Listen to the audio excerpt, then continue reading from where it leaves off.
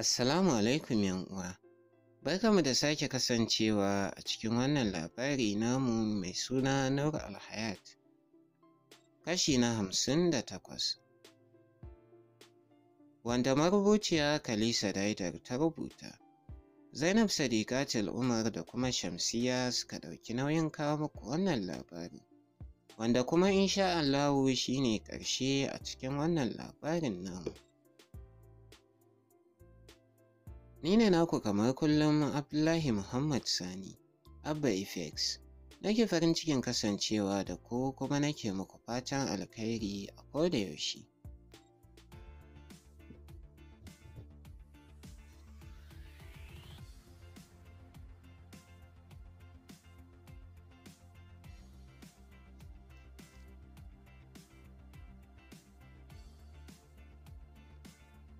Daga Aliyu har Khadija, duk jikinsu a sanye yake tuni Shirim ya yi bacci a bayan mota. Aliyu na gama fakin ne ya juya yana kallon Khadija da ta buɗe motar ta fita. Fitowa ya shi ma ya buɗe backseat ya fiddo Shirim, ya rufe motar ya bi bayanta. Bedroom ɗinsa ya shigar da Shirim ya kwantar da shi, ya fita ya shiga ɗakin Khadija. Kwance ya same ta yi lamo a jikin filo. Ya zauna a gefenta yana kallonta ita dai bata yarda ta kalle shi ba. Kamo fingers ɗinta ya ce, ya kamata ki cire wannan damuwar Iman. Kin san yanayin halin da kike ciki. Bata san lokacin da ta fashe da kuka ba ya ɗago ta ya rungume ta. Ta kwantar da kanta a ƙirjinsa tana shishshekar kuka.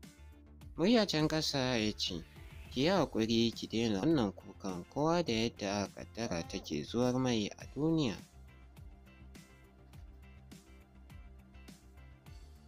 Sun fi minti 5 ne a haka, ya ɗago kanta a hankali yana kallonta. Rufe idonta ta yi murmushi yana kallon kyawawan leɓenta, kamar ta san me yake shirin yi ne ta kwanta. Ta miƙe ta koma can ƙarshen gado ta kwanta. Shafa kansa ya ce ki tashi ki yi sallah, daga haka ya miƙe. Ya nufi ƙofa ta bi shi da ido har ya fita. Gaba ɗaya ranar haka Khadija ta kasa samun nutsuwa. Ali ya yi lallashi har ya gaji. Duk da gaba ɗaya mood ɗin Little Shirin ma ya ɓaci bayan da ya ga antin shi a haka. Bayan magariba ya dawo daga masallaci ya shiga bedroom ɗinsa daidai lokacin da wayarsa ya katse. Ƙarasawa ya ɗauka ya ga momi ce ta kira shi, ya zauna gefen gado ya shiga kiranta.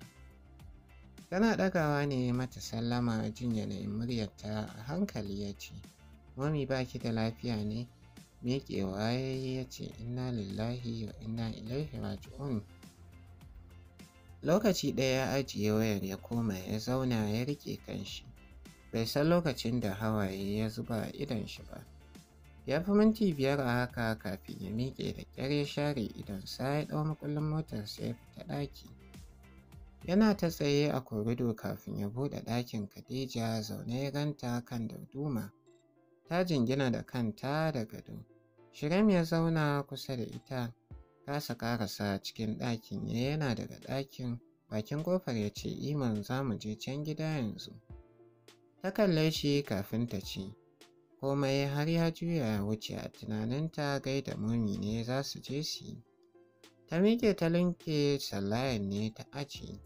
Ta kama hannun Shirim suka fita bayan ta kashe wutar ɗakin. Ganin yanayin Aliyu ta kalle shi da damuwa ta ce ko dai wani abu ne ya faru. Yana direbin idonsa a kan titi ya ce ba komai. Har suka isa gida bata sake cewa komai ba, fakin ya fito. Ita ma ta fito tana riƙe da Shirim suka fi bayan shi.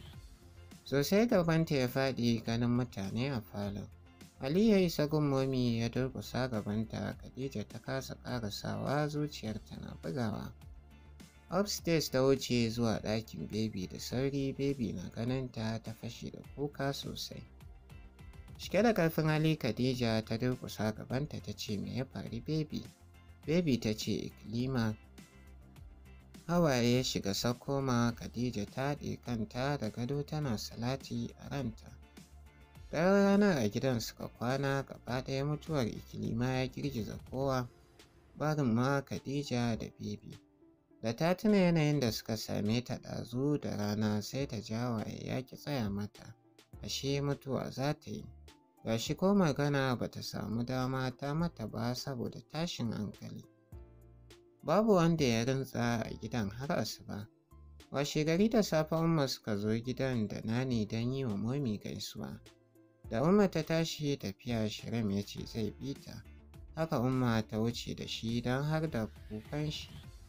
Sai bayan da aka yi sadakar uku Khadija da Aliyu ne suka koma gida da daddare. Har sannan shak ɗin bai bar ta ba. Har ranta ta ji ta yafe ma Ikilima don ita iya tunaninta ba ta yi mata komai ba ma. Ajiye abincin da Momi ta ba su ta yi ta tafi da shi. A nan tsakiyar falo ta wuce sama. Aliyu ya bi ta da kallo ya ce, Iman. Jiyowa ta yi tana kallon shi ya ce, ba za ki ci abincin ba? Ta girgiza masa kai ya ce, ba fa ki ci komai ba tun ɗazu. Ba ta ce komai ba, ta haura sama kicin ya shiga ya ɗau filet ya wanke sannan ya dawo falon. Ya buɗe abincin ya ɗibar mata ya rufe. Sauran ya wuce sama. Kayanta ya same ta tana cirewa, tana ganin shi ta durƙushe a ƙasa da sauri kamar za ta yi kuka ta ce, baka iya sallama ba ne? Ɗan murmushi ya sauke idonsa daga kallonta ya ce, ya haƙuri. Ta turo baki ta ce, ka ajiye ka tafi. Ajiye mata abincin ya yi ba tare da ya kalle ta ba, ya juya ya fita. Zani ta ɗauka ta ɗaura ta zauna kusa da shinkafa da miyar da ya ajiye mata, ta ɗau spoon ta fara ci a hankali. Bata wani ci da yawa ba don har sannan ba ta da wani tastin a bakinta. Ta miƙe ta shiga bathroom. Sai da ta wanke bakinta sannan ta yi wanka ta fito, hijab ta sa ta ɗau sauran abincin da ta rage ta fita da shi. Ta dawo ɗakin. Ta ɗau lokaci zaune gaban madubi tana shafe-shafenta. Ya buɗe ƙofar. Zaro ido ta yi duka. Ya koma da sauri ya ce, oh sorry, assalamu alaikum. Ta yi saurin ɗaukar hijab ɗinta ta sa ganin har ya sake shigowa. Ta haɗe rai ta ce, ba na son haka Aliyu. Ba sai an amsa ake shigowa ba. Dariya ta bashi sai dai bai ba, ya miƙa mata wayar hannunsa. Yana kallonta ya ce, gashi Dr. Aiman ne zai miki gaisuwa. Ta harare shi ta karɓa wayar ta ce, to ni ka fita. Juyawa ya fita a ɗakin, ta kai wayar kunnenta. Muryar Khalil ta ji ya ce, lallai wato ya fita ko? Murmushi ta yi, murya can ƙasa ta ce, ina yini doctor? Ya ce, lafiya lau Khadija a gida. Ta ce, alhamdulillah. Ya Jawahir? Ya ce, lafiya ƙalau. Ya kuma ƙarin haƙuri? A sanyaye ta ce, mun gode wa Allah. Ya ce, Allah ya mata rahama. Ta ce, amin, mun gode. Ya ce, masha Allah, good night. Ta ce, to shi kenan, ka miƙa Jawahir gaisuwa ta. Ya ce, insha Allah. Daga haka ya katse wayar. Ta ajiye gaban madubi ta miƙe ta cire hijab ɗinta ta ɗau kayan baccin da ta fito ta saka. Ta linke hijab ɗinta ta ajiye sannan ta kashe wutar ɗakin ta kwanta. Har bacci ya fara ɗaukanta ne ta ji an buɗe ƙofar ɗakin. Ta buɗe ido da sauri. Tana ji ya rufe ƙofar, bai kunna wutan ba, yana tsaye daga inda yake. A hankali ya ce, Iman, waya na fa. Shiru ta yi ba ta ce mai komai ba. Ya fi minti ɗaya tsaye kafin ya juya ya fita. A hankali ya rufe mata ƙofar. Sai a sannan ta miƙe zaune. Tana ta zaune kan gadon kafin ta sauko ta tafi gun miro ta ɗau wayarsa. Ta saka hijabi ta fita. A hankali ta buɗe ƙofar ɗakinsa ta shiga. Ta fi sakan 10 ne a tsaye, ganin babu haske a ɗakin. Ba ta kunna wuta ba saboda akwai ɗan haske na korido, kuma a buɗe ta bar ƙofar. Ta nufi gaban miro a hankali don ajiye wayar hannunta. Lokaci ɗaya ta juya jin an rufe ƙofar ɗakin, duhu ya gauraye ko'ina. Saurin ajiye wayar ta yi ta nufi ƙofar tana cewa, menene haka? Zaro ido ta yi ganin kamar an nufo ta. Ta dinga komawa baya kamar za ta yi kuka ta ce, me haka Aliyu?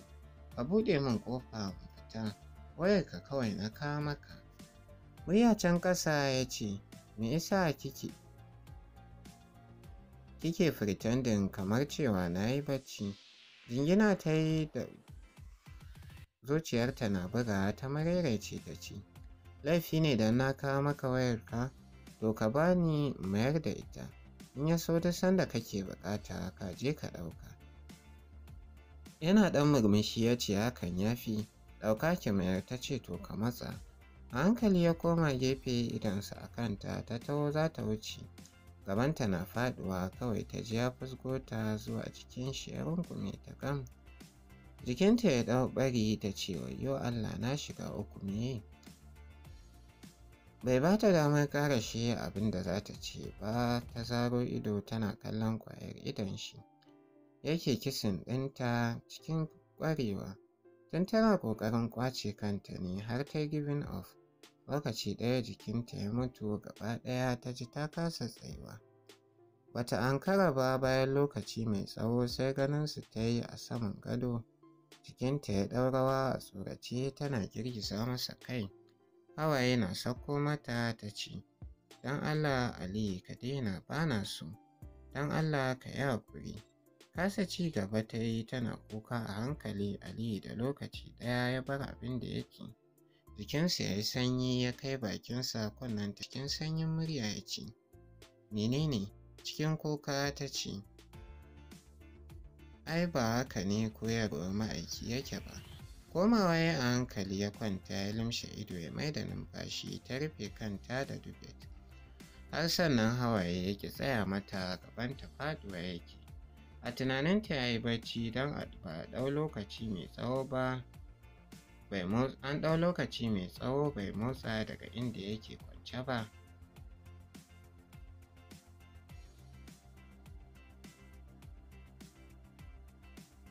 Ita a tunaninta gaba ɗaya ya yi bacci. Wayas ɗinta ta ɗauko ta miƙe. Bayan ta saka za ta fita ya miƙe ya jawo ta ya rungume cikin sanyin murya ya ce, I'm sorry Iman. Ita dai bata ce komai ba. Ta yi lamo a cikinsa. Yana jin yadda zuciyarta ke bugawa. Bayan wani lokaci ganin ta nutsu ya kwantar da ita a hankali. Ya sauka daga kan gadon ya shiga bathroom.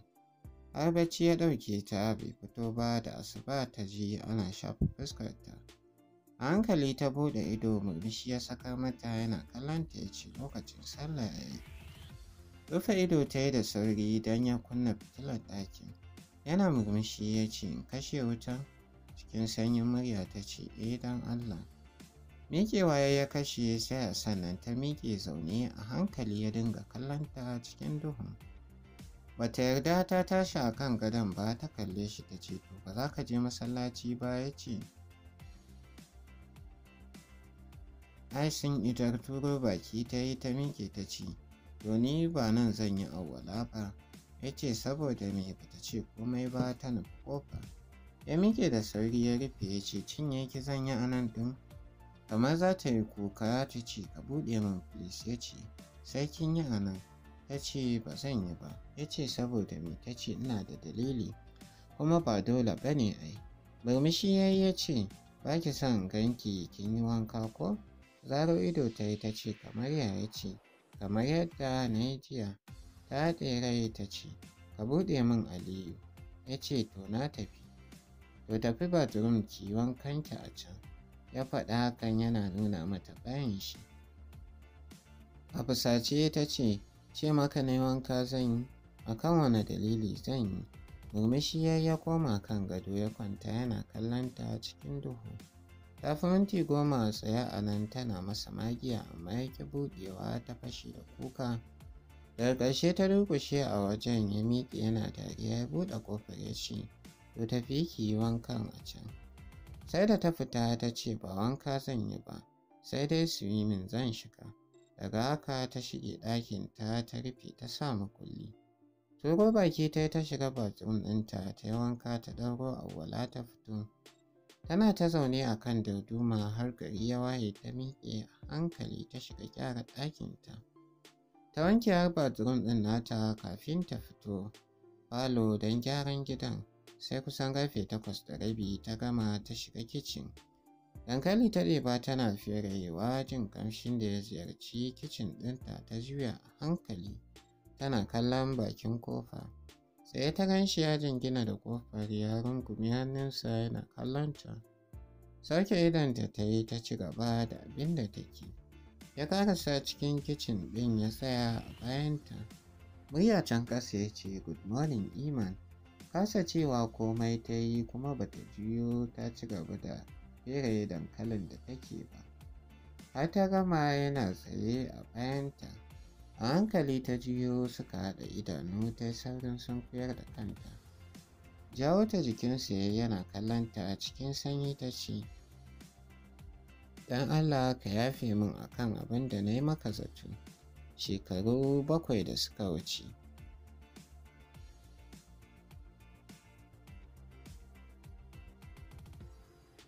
"Dan Allah ki yafe min akan abin da na yi miki akan shekaru 7 da suka wuce. Na sa kin zama iyayen yaran da ba ta hanyar daidai aka haife su ba. A cikin kuma 'yan ƙananan shekarunki. Na san ba za ki taɓa mantawa da ni ba, na san kuma da kin ganni sai kin tuna da hakan. Kamar yadda ni ma in dai na ganki ko da yaushe kunya ce take ɗebe ni. Ba ni da yadda zan yi Iman, ina son in samu kwanciyar hankali da ke a matsayin matata. Na san ba zan iya biyan ki wahalar da kika yi ta dalilina ba, amma ya kamata ki manta duk wani abin da ya wuce Iman. Ki yi min alkawarin cewa za ki so ni kuma za ki zauna da ni har ƙarshen rayuwata. Na yi alkawarin zame miki haske a rayuwarki ni ma har ƙarshen tawa rayuwar. Ba zan taɓa barin ki wahala ba. Allah ya gani na so ki. Na so haskaka miki rayuwarki zuwanki gidanmu. Na so miki duk abin da zan yi da ba za ki maraicin iyayenki ba. Sai dai muna namu ne, Allah yana nashi. Kuma tabbas ta Allah ita ce daidai. Ƙaddara ce ta rigayi fata. Don haka dole mu karɓe ta ko da mai kyau ce ko kuma mara kyau. Sai dai mu ce alhamdulillah." Bata iya ta ɗago ba, hawaye ya dinga zubowa idonta a hankali ta zame kanta daga jikinsa. Ta juya masa baya, tana ƙoƙarin bata fashe da kuka ba. Juyawa ya a sanye ya fita a kicin ɗin. Ba ta da wani kuzari ta karasa duk abin da take ta juye ruwan shayi a flask. Sannan ta fita da breakfast ɗin gaba ɗaya dining ta ajiye. Kwance ta ganshi a kan tirisita idonsa a limshe ta karasa cikin falon tana kallon shi. Bata taɓa yarda cewa yaran na kama da mahaifinsu ba, cikakkiyar kama kam sai yau. Saboda kamar ta ɓaci. Har ta isa kusa da shi bata sani ba. Ta durƙusa gefen shi tana ci gaba da kallon shi a sanyaye ta kamo hannun shi lokaci ɗaya.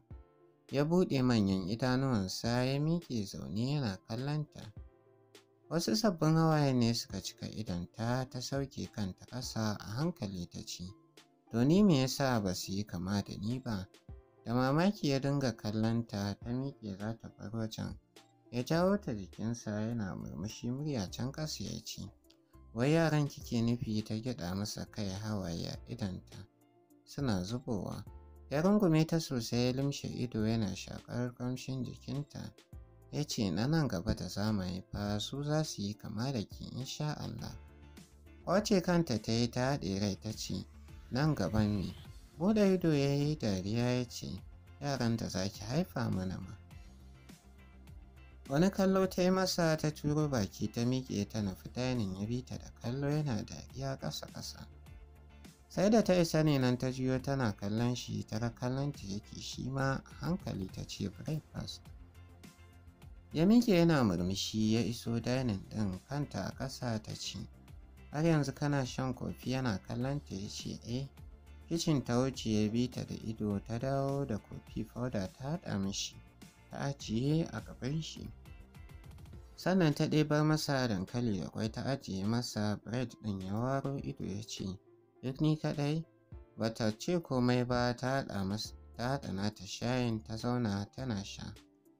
A hankali ta ɗago kai tana haɗa ido ƙasa ta daina kallon shi.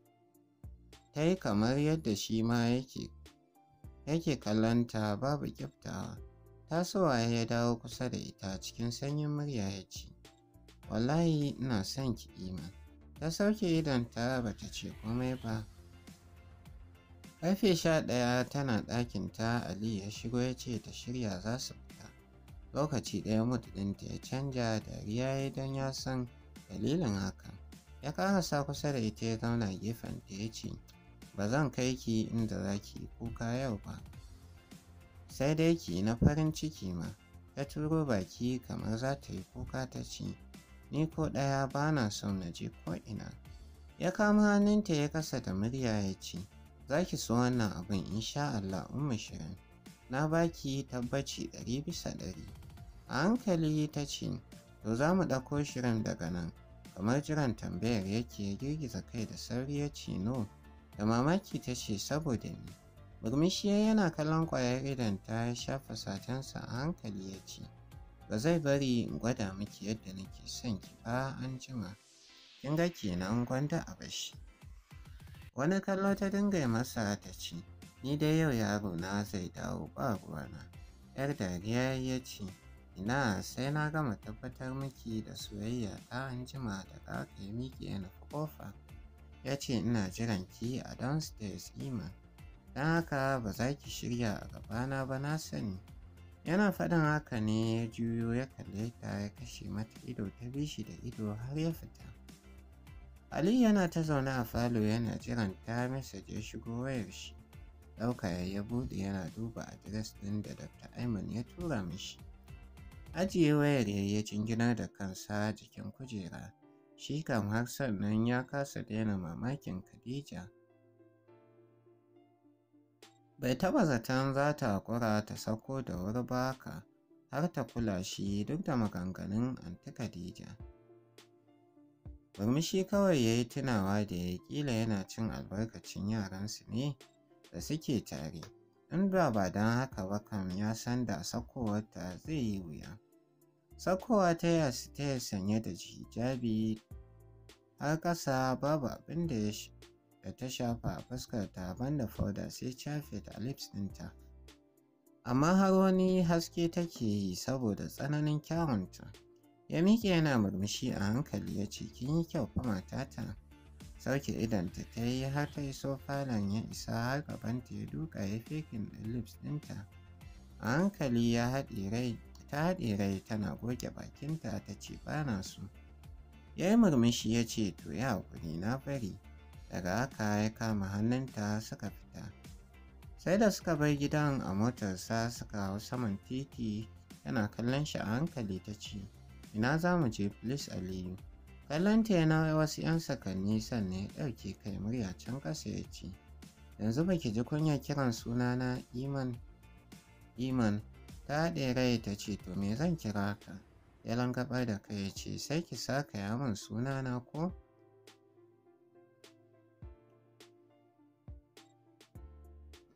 Na san dai duk da ban cancanci haka ba. Jikinta ne ya sanyi ta nuna yadda take kiran shi shekaru baya abu. A hankali ta kalle shi driving ɗinsa kawai yake. Ta sauke idonta ta ce, to zan ce maka yayan baby. Murmushi kawai ya yi bai ce mata komai ba kuma bai kalle ta ba. Bayan wani lokaci ya ce to shi kenan. Sun fi minti 10 babu wanda ya ce komai. A nan ne ta ce, ba don Shirin da ke motar ba da ba lallai ma ya ji abin da ta ce ba. Saboda murya a can ƙasa ta ce Abu Shirin. Abin da ta faɗa kenan sai kuma ta ɗauke kai kamar ba ita ta faɗa ba. Murmushi kawai Aliyu ya yi bai ce komai ba ya ɗau wayarsa da ke ringin.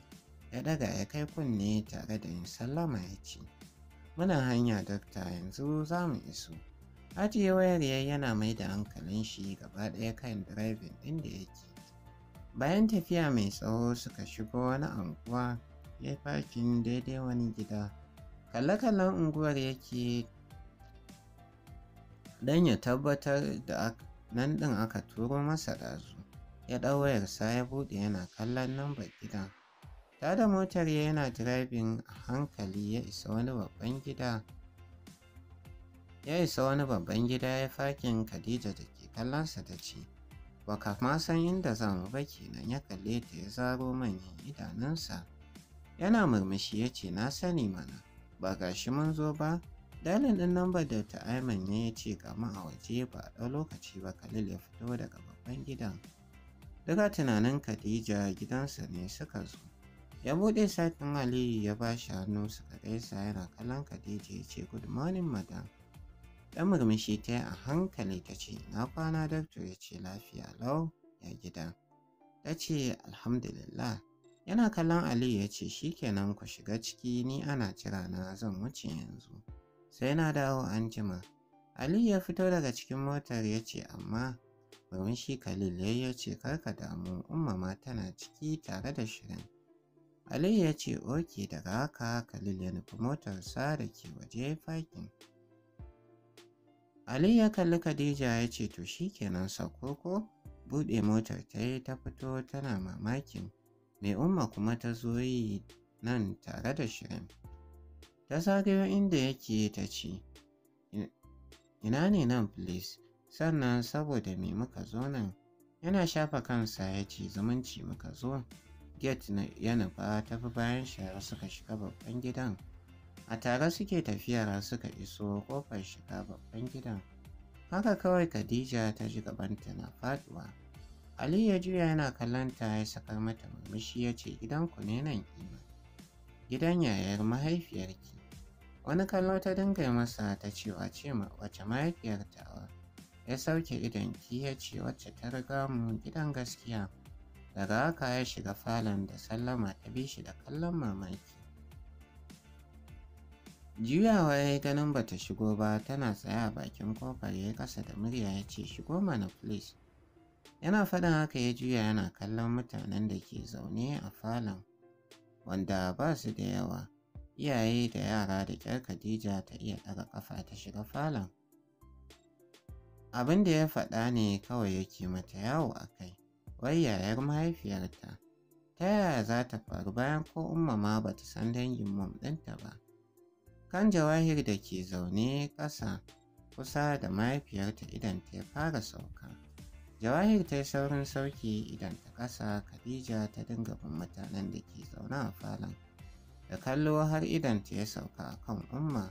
Shirin da ke jikin wani dattijan mutum ya taho da gudu ya rungume ta yana murmushi ya ce, Antina. Buɗe ido Khadija ta yi ganin Safina da Sudija. Safina ta miƙe da sauri ta iso inda Khadija take tana murmushi. Ta rungume ta, hawaye ciki a idonta ta ce, welcome sister. Murmushi kawai Khadija ta iya yi ba ta ce komai ba. Zuciyarta na bugawa. Safina ta ja ta har zuwa cikin falo. Bin bayan sa Aliyu ya yi ya durƙusa na gefen wani gayi da ba zai wuce shi ba. Ya gaida mutanen da ke falon suka amsa duk a sanyaye.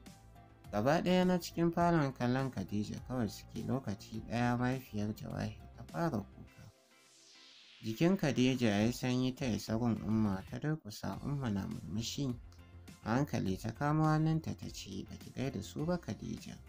Iyayenki ne nan gaba ɗaya a zaune a falon. Hawaye ya cika idon Khadija tana sake kallon mutanen falon. Umma ta yi ƙasa da murya ta ce, ‘yata, waɗannan dangin mahaifiyarki ne. Mahaifiyar Safina ta miƙe tana kwantarol ɗin hawayen da ke zubo mata. Ta ce, zo nan ‘yata. Miƙewa Khadija ta yi ta nufe ta. Matar ta rungume ta, hawaye na sauko mata ta ce, Allah ya ji ƙan Maryam ya yafe mata kurakuranta. Tabbas ke ‘yarta ce, ga kamanan ta fito sosai. Allah ya albarkace ki, mun ji daɗi da Allah ya sada mu da ke tun a duniya. Da ba don haka ba sai yanzu ne muke sanin ‘yar ƙanwarmu, jinin ƙanwarmu. Duk da ba laifinmu ba ne, ba haka muka so ba, amma kuma ko da yaushe akwai dalilin faruwar abubuwa. Mun ji daɗi sosai da muka haɗu da ke. Ita dai Khadija ba ta ce komai ba, jikinta ya yi sanyi sosai. Hajiya Rahama ta zaunar da ita kusa da ita tana share hawayenta. Jawahir dai ta kasa ɗago kanta ganin yadda mahaifiyarta take kuka ya sa ita ma hawaye dinga zuba a idonta. Sai dai duk kukan mahaifiyar Jawahir bai kai na mahaifiyar Maimun ba. Kuka take kamar a lokacin ta ji mutuwar ƙanwarta ta. Komai ya dawo mata sabo a karo na farko. Alhaji Abubakar, mahaifinsu Safina kuma babban yayansu, ya yi gyaran murya ya buɗe wajen da addu'a yana murmushi ya ce, Alhamdulillah da wannan kyauta da muka daɗa samu a rayuwarmu. Mun gode sosai da komai da komai. Kuma da za mu sake yin wannan taron da kuma 'yarmu wacce muka rasa shekaru da dama. Kallon Khadija ya ce, zo nan 'yata. Tashi ta yi daga kusa da ummansu Safina ta dawo kusa da shi. A sanyaye ta zauna a ƙasa. Da farko kasa cewa komai ya yi, kuma hakan na da nasaba da kamannin Khadija da na mahaifiyarta. Bayan wani lokaci ya ƙarfin halin yin murmushi ya ce, Khadija kina 'yar shekara 2 rabonmu da ke. Sai yanzu bayan shekaru 20 Allah ya sake haɗa mu. Ƙwarai kuwa babu wanda kika sani cikinmu kamar yadda mu ma ba mu san ki ba. Da za mu haɗu a hanya sai dai ki wuce mu wuce. Wannan kuma ba ƙaramin abin kunya ba ne. Ta sunkuyar da kanta ba ta ce komai ba, nuna mata sauran mazan da ke falon su kusan 3 zaune kusa da shi ya yi da wanda yake kan wansita. Ya ce, kin ga waɗannan gaba ɗaya? Ta ɗaga kai a hankali tana kallon su. Ya ce, duk iyayenki ne Khadija, duka kuma famili ne guda, kuma sun zo ne nan saboda ke. Duk mun bar abubuwan da muka taho daga garuruwa daban-daban domin ki. Gaba ɗaya nan da kika ganmu yayyin marigayiya Maryam ne. Mahaifiyarki ke ɗin mai gata ce Khadija, kina da gatanki. Cikin rawar murya ta ce, to me yasa ni ban san ku ba? Me yasa ba a nuna min ku ba? Me yasa ba ku neme ni ba? Tana faɗin haka ne ta haɗe kai da kujera tana kuka. Sosai ya dafa ta cikin sanyi ya ce, mahaifinki Allah ya yi mishi rahama. Shi ya raba mu da ke tun bayan rasuwar mahaifiyarki Khadija. Mun so rike ki ganin ba shi da 'yan uwa mata, amma sai ya yi tunanin raba shi da ke muke sanyi. Allah ya gafarta masa.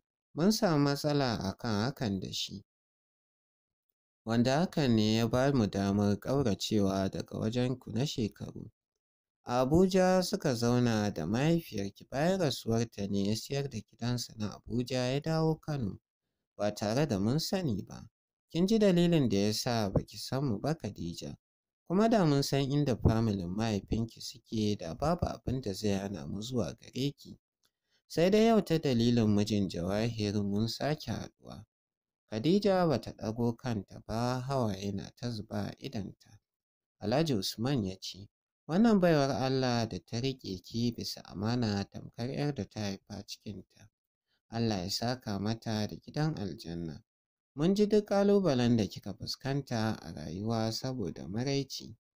Bayan Allah da suka tsaya maki gaba ɗaya lokacin da kike cikin wahala, Allah ya biya su da aljanna. Mun yi baƙin ciki 'yata don kina da gatanki, amma ba komai, haka Allah ya ƙaddara. Allah ya ji kan iyayenki ya gafarta musu, ya kuma raya miki yaronki ya albarkaci aurenki. Insha Allah gatan da baki samu da yarintarki ba za ki samu da girmanki. Ko da yaushe muna nan domin ki 'yata. Uwarmu ɗaya ubanmu ɗaya da mahaifiyarki. Allah ya ji kanta. Khadija ta ɗago tana share idonta a hankali ta ce, amin, na gode Abba. Gaba ɗaya sai da aka gabatar mata da 'yan uwanta. Yawanci duk suna yanayi bare ma matan. Safina da Maimun kuwa kamanninsu ba a magana. Har sannan Jawahir ta ki ɗago kanta, daga ƙarshe ma wucewa sama ta yi. Gaba ɗaya ba ta farin ciki.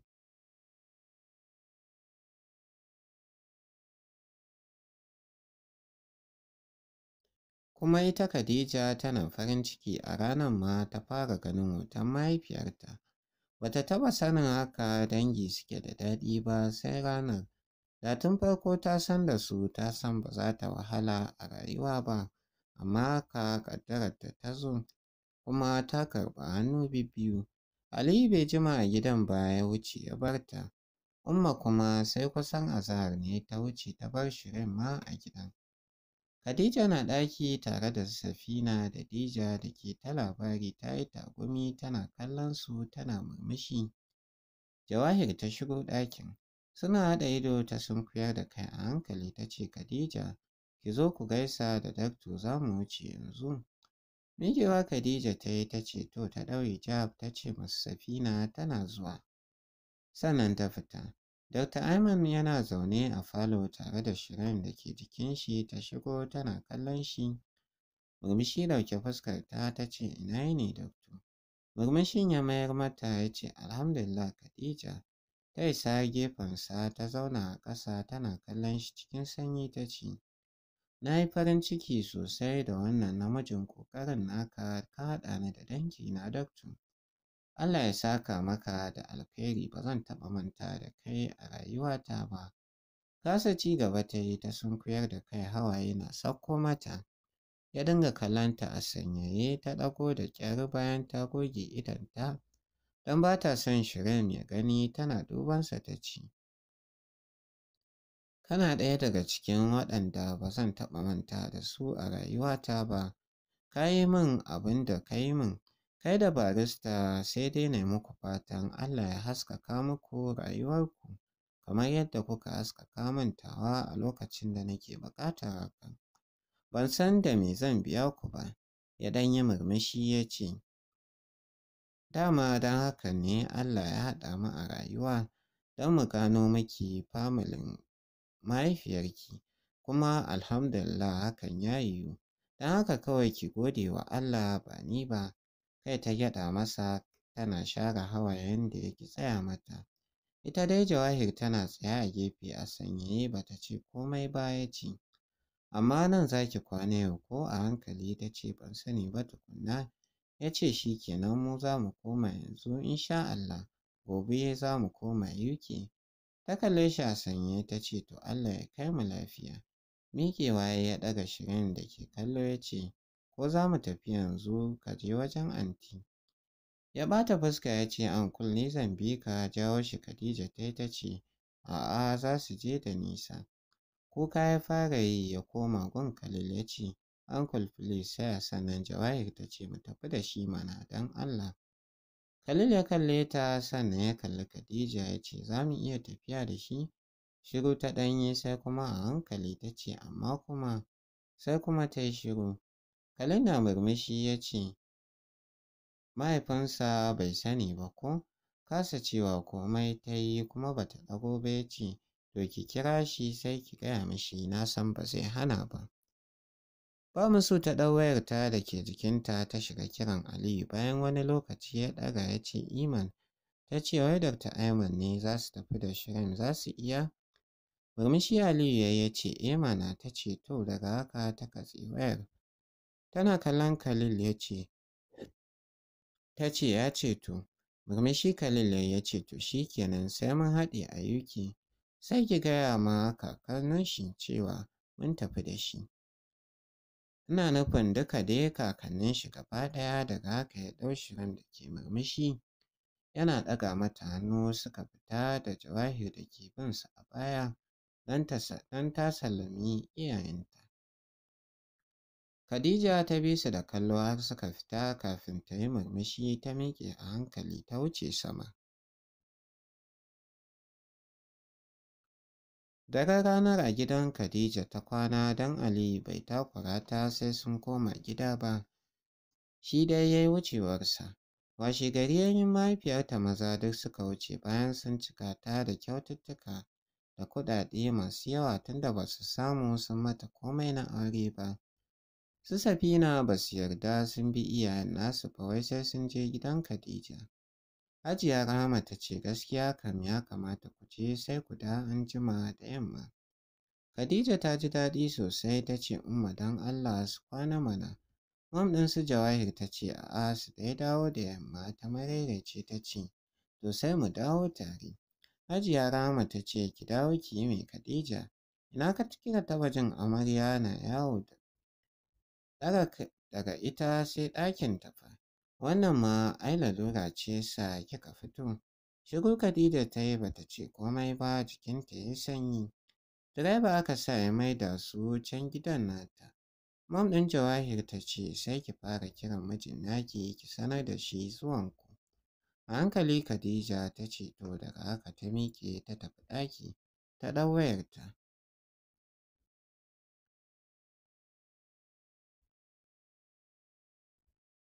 To uwa a nan za mu dakata sai kuma gobe insha Allahu za ku ji mu da ƙarashin labarin.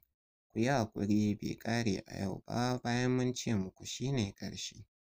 Sai mu haɗu gobe insha Allahu domin jin ƙarshen labarin. Ni ne naku kamar kullum Abba Apex. Nake farin cikin kasancewa da ku kuma nake muku fatan alkhairi a koda yaushe.